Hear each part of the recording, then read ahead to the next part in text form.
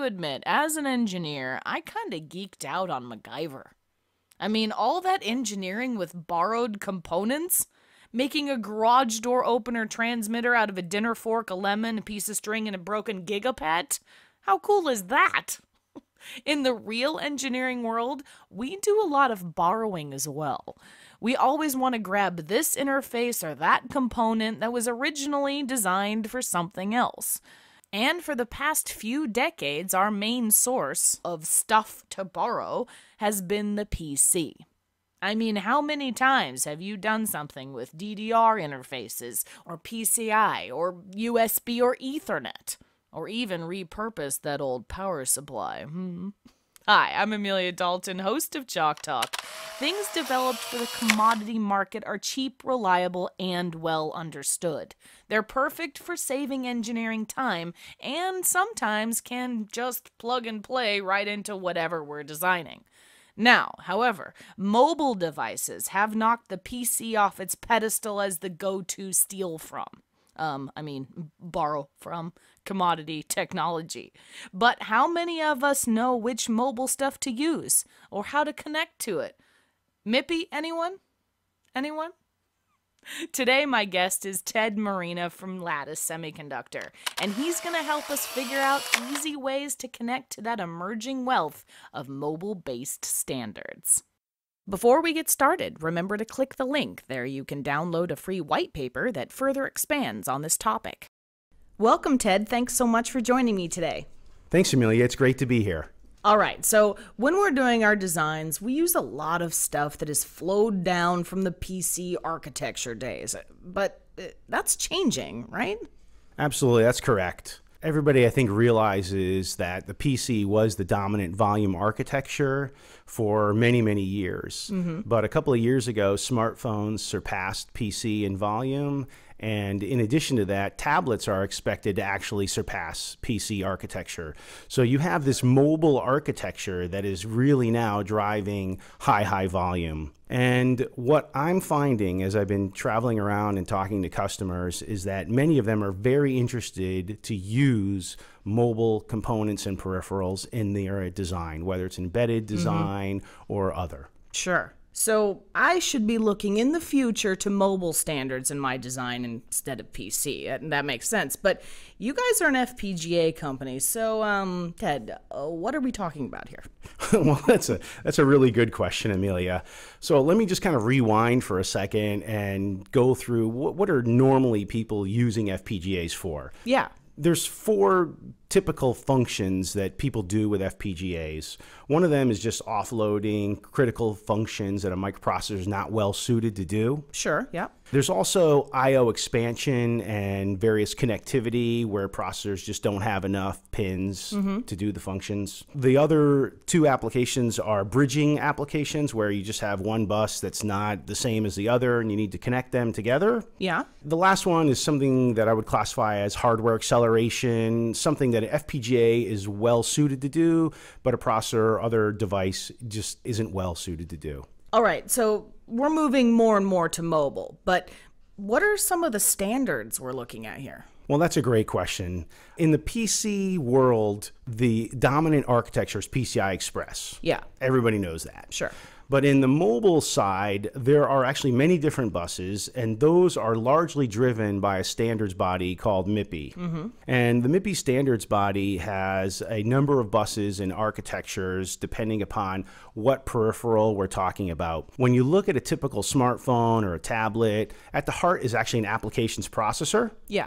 But there's cameras, there's sensors, audio, display, all kinds of peripherals, and each of these has their own different buses and interfaces. Right. And so that's really the challenge, is that the PC architecture is well known, it's PCI Express, but the mobile architecture, it's some of these different MIPI interfaces. Okay. I'm with you, Ted, but most people don't identify FPGAs with mobile applications. Yeah, that's correct. And that's something that we are very focused on and helping provide solutions. So if you were to be interested in using an interface or a peripheral that's in a mobile architecture currently, we can help you out. Cool. When you actually think about the different MIPI buses, you could categorize them in a few different areas. Okay. There's very low-end CMOS-like single-ended buses that do simple functions, sensors, battery interfacing, slow speed control, and so on. Okay. But then there's also higher performance interfaces that are quite interesting. Those are referred to by MIPI as the D-PHY. It's a particular bus. Okay. And that's mainly used for cameras and displays. So what's really exciting that we want to make sure that you know about is that ultra-low density FPGAs can interface and bridge to these buses and these peripherals. Gotcha. Okay, cool. So for embedded designers who want to incorporate some of these higher performance peripherals from the mobile world, what are some of the challenges? The challenges, Amelia, really are around bridging from legacy peripherals to the mobile architecture peripherals. Okay. So let me give you some examples. Let's say that you have an image sensor that you're using in your application that's really good for low light. This is typically going to have a bus interface like sub-LVDS, high-SPI, or similar. Okay. But for that design, you get all excited about an applications processor to use. Well, those don't connect. That image sensor will not connect to the application processor. Yeah. So that's one challenge in the camera side. On the display side, someone may be really excited about the screen on their smartphone and want to use that for their own design. Yeah. Well, if you have an embedded processor or a microcontroller and you want to use a display, that is also going to have a mismatch in connectivity that will require a bridge. Sure. Typically, you have an RGB interface or LVDS interface off of a micro or embedded processor, and the display that is in the mobile architecture is DSI. So these are mismatches and cause challenges for the design. All right, Ted, I think I got it now, but if I wasn't in the mobile world, these would be some classic bridging problems that I could use an FPGA for. Am I on the right track here? You're absolutely right, Amelia. Many people don't think of FPGAs to leverage an interface with mobile architecture. Yeah. However, Lattice has a portfolio of ultra-low density FPGAs that can provide these types of interfaces. Our XO2 device, which we announced a couple of years ago, we've recently introduced an XO3 architecture that has higher performance, lower cost, and that architecture is actually ideal for some of the higher performance mobile interfaces. In addition, our ICE products are lower end devices, and those are ideal for the lower end single-ended type of buses. So that entire portfolio is really well suited for mobile interfacing and bridging. Very cool. So I could see how, depending on my needs, I could pick any one of those. But let's dive down a little bit and look at some details. Really? Okay, if you ask. Come on. So let's take a look at the XO3 architecture as an example. We created the architecture of this device and the I/O rings of the part to support both single-ended as well as high-performance interfacing. So we didn't want to put the high-performance interfacing on all of the pins because it drives the cost up. Yeah. But we knew that we needed it for a number of I/Os. So what we did was in our bank 0 and bank 2 of the architecture, we have very high performance interfaces in and out.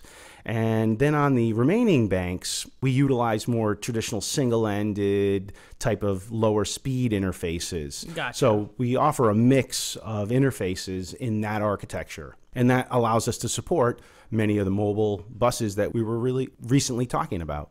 Very cool. But a lot of times, Ted, people think of FPGAs as having these big old form factors. But what about those of us who may have our own form factor issues? What about that, Ted? Well, Amelia, if you had a design that was really space challenged, we absolutely have solutions in that space. The XO3, just to take an example, in this particular family, we have a number of wafer-level chip scale packages. Okay. And those devices allow us to fit into various form factors, really small size, space-constrained applications. We didn't want to just offer really aggressive small packages because some people are sensitive to the smaller 0.4 millimeter ball pitch. So we do have 0.5 millimeter and 0.8 millimeter pitches as well for those who want easier to manufacture packaging. So there's a range of packages, and you don't have to worry about your form factor, whether it's small, medium, or large. We have it. Excellent.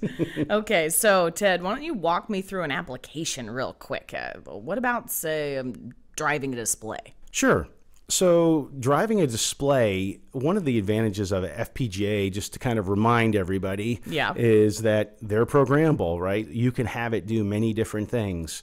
What I've drawn up here is an application where, although it would seem that you could just directly connect a display to an application's processor, this diagram is really showing you that you could offer more than one source of a screen vendor.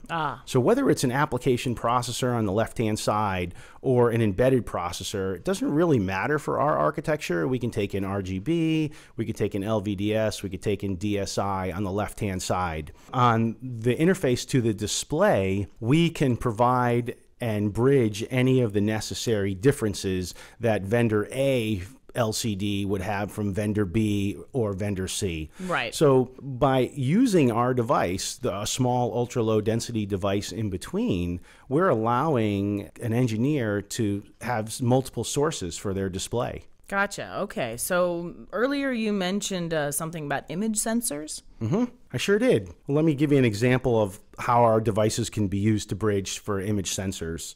So if you have an application and some embedded product that you use an image signal processor, maybe you have algorithms that you've tuned over the years and you want to continue to utilize those, we can allow that design to use a mobile image sensor, lower cost, very high quality. We bridge from the CSI2, which is the MIPI interface for an image sensor, to whatever bus you require for your image signal processor. So this is an application where we're allowing you to leverage a mobile image sensor to your embedded image signal processor. And even if you wanted to add multiple cameras, that's something, again, because of the programmability of FPGAs, you could do that.